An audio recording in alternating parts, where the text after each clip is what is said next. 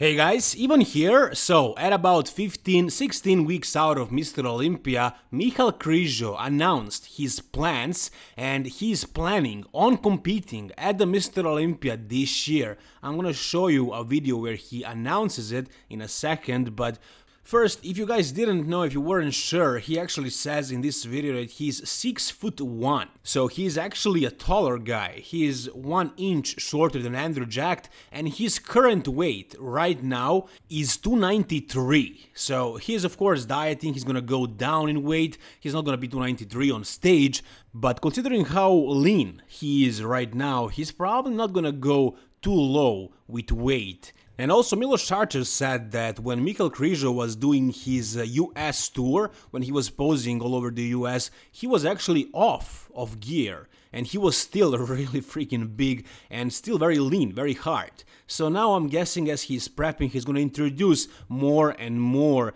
compounds that bodybuilders usually use when they're prepping, when they're finishing their preps. So his weight is probably gonna stay very high. I don't think he's gonna compete at around 290, but probably not lower than 270, maybe even up to 280. Be my guess, tell me what do you think, but he does look great right now. Anyways, let me show you what he says about his plans for competing this year. What are your competition plans? Where do we see you next time? The pro qualifier will be Olympia Amateur. I think that's the 8th, 9th, 10th of October. Then right after that, considering I get the pro card, there's EVLS Prague Pro, which is the last week of October. And if I manage to win there, which would be absolutely amazing, I would go to the Olympia this year. What if it doesn't work out this way? Not a big deal. Will you try to qualify for this year's Olympia elsewhere? Yes, there is another contest to qualify in Romania, but that will unfold only after the Prague show. If I ended up like 7th or 8th in Prague, there would be no point in going to Romania. Alright, so you heard the man. His plan is to compete at the Mr. Olympia Amateur, where he will win that pro card. I'm saying will because it's actually ridiculous that he needs to compete against the amateurs. Poor amateurs. I feel sorry for those guys. He's going to crush them, demolish them. Michal Krizo is better than 90% of all the IFBB pros in IFBB Pro League, and now he needs to compete against amateurs, but I guess those are the rules, it is what it is. So he's going to win that pro card there easily. Then he's going to do the EVLS Prague Pro, which he might win. I don't know who else is going to compete over there. Are there going to be any top pros that want to go to Czech Republic and compete in Prague Pro? I don't know. I doubt that. And you guys know that since Michal Krizo decided to compete in the IFBB Pro League or MPC, he was immediately sponsored by the EVLS and he's doing their show, Prague Pro. So I don't know how much can that affect his placement. Are the judges gonna just judge the way they see it, or are they gonna let him win no matter what? I mean, I don't know how that works, but he says that if he wins that show, he is going to the Mr. Olympia, and I think he's most likely going to win that show. Not a lot of top American IFBB pros actually go to Prague, to Europe to compete, so I don't think he's gonna have a tough competition. I think he's going to win that Prague Pro pretty easily as well. And you guys know that guys like Jay Cutler, like Steve Weinberger, like Milos are saying that this guy is a real deal, that he's actually really that good. And they said the same thing about Andrew Jacked, and look at what Andrew did. So I'm expecting kind of similar thing from Michal Krizo this year. I think he is pretty easily going to win that Prague Pro and qualify for the Mr. Olympia. He says that even if he doesn't manage, he still has a chance at Romania Pro. So he's gonna do those 2 shows in case he fails in Prague, but I don't think he's gonna fail. I think he's going to win Prague Pro. And I honestly believe we will see Michal Krizo at the Mr. Olympia this year against all the top pros, and this just makes Mr. Olympia so much more exciting. What is happening, guys? This year's Mr. Olympia is going to be probably the best Mr. Olympia of all time. If you guys are looking for a really high quality protein powder, I think you can't really do much better than Old School Labs Vintage Breon. So this is basically a combination of egg white protein, beef isolate protein, and also whey protein. It only has 1 gram of carbs, only 1 gram per scoop, which is very rare. So it's very well isolated. It's a really lean kind of protein source, and it has a really complete chain of amino acids because it's not only whey, it's a combination of couple protein sources. So guys, if you want to support my channel as well, you can do that by trying this protein out. The link is down below. If you use the code DIVON, you get a 15% discount. Alright, next we have Brandon Harding, finally winning his pro card. That's right, we got a new IFBB pro, and that's Brandon Harding. He just won the Austrian Oak competition, NPC show in Austria, and he deserved that victory. He actually looked really good at that show. He was really conditioned. And actually, I had a buddy of mine competing in the same show, in the same class like Brandon, who ended up in 4th. Now, this guy is much bigger than Brandon. He barely somehow squeaked into classic physique, and Brandon, he had like 20 pounds up to the weight cap. He was like much smaller, but with his genetics, with his shape, he deserved that win. So right here in this screenshot, you can see Brandon on the right, and on the left, in the middle there, second to left actually, is that buddy of mine, the tallest guy here, obviously the biggest too, but as you can see, Brandon, even though he's smaller, he just has that classic shape, he has those classic lines, and that's why he wins this class, and this whole show he won the overall, and that's how he got his pro card. And yeah, as I said, he had 20 pounds to his weight cap, and I know that because he can weigh around 220 pounds, and this is the latest story that he posted. So he says, my weight this morning was the lowest of prep, crazy low, mind-blowing how much the body can change in just a few weeks between shows. So his last update, he was 205.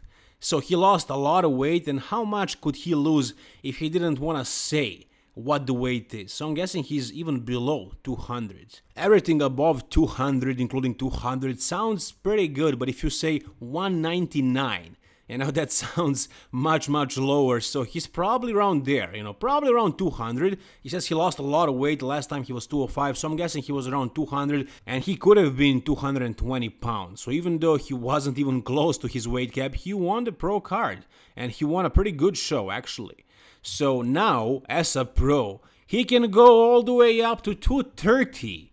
Yeah, that's right, he can gain 30 freaking pounds of muscle and still stay in the classic physique now that he is a pro. So the future of this newly created IFBB Pro seems very bright. His back double was a good pose. And yeah, he got really conditioned, but it is his genetics, it is his shape that got him this victory. So I talked to this buddy of mine, and he said that Brandon wasn't really that hard. He was kind of soft. He was conditioned, but kind of soft, and he's genetically super blessed, and that's why he won. And after he won his class, that buddy of mine told me that he's probably going to win overall, as he did, obviously. So he got that pro card, and I'm really curious, I'm really excited to see what the future is going to bring, what this guy is going to look like when or if he eventually gets all the way up to 230. That's gonna be an impressive package. Could that be a potentially top 6 Olympia package?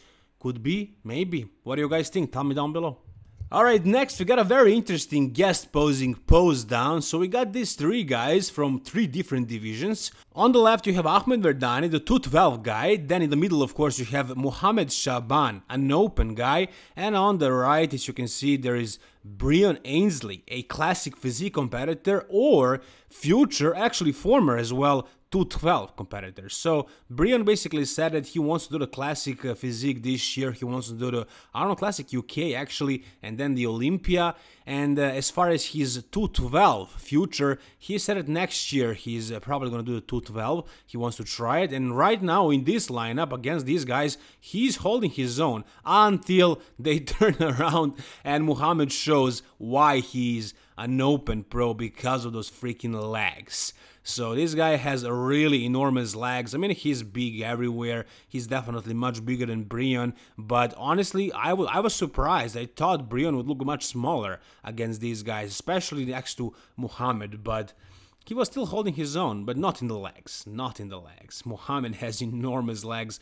Of course, he's bigger everywhere. I mean, arms, shoulders, chest, back too. But the difference was bigger from the front, especially in the legs. Check this out again. So back, Breon has a really good back, and also his glutes are looking in right here from behind, so as you can see, it's not that big of a difference. Also, Breon is out-angling Muhammad and he's closer to the camera, so they're actually looking very comparable, these two guys, in the back poses.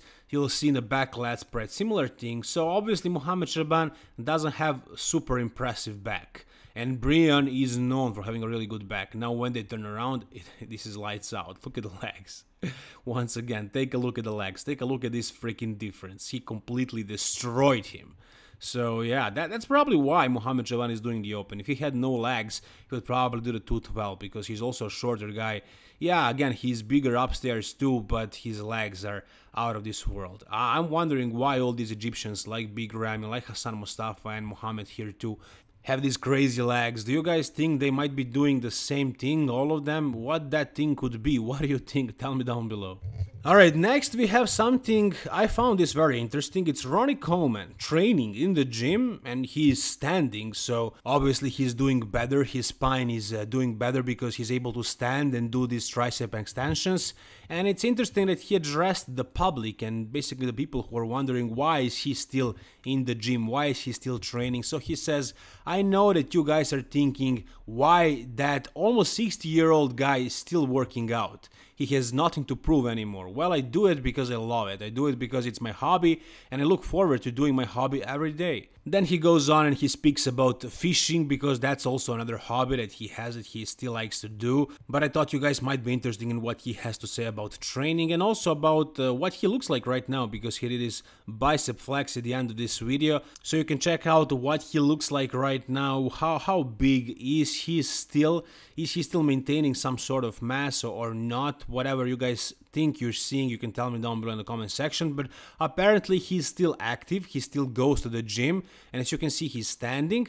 After he does this set, he approaches the camera and he does that bicep flex, so he's able to walk, which is definitely a progress. Up until recently he was in a wheelchair.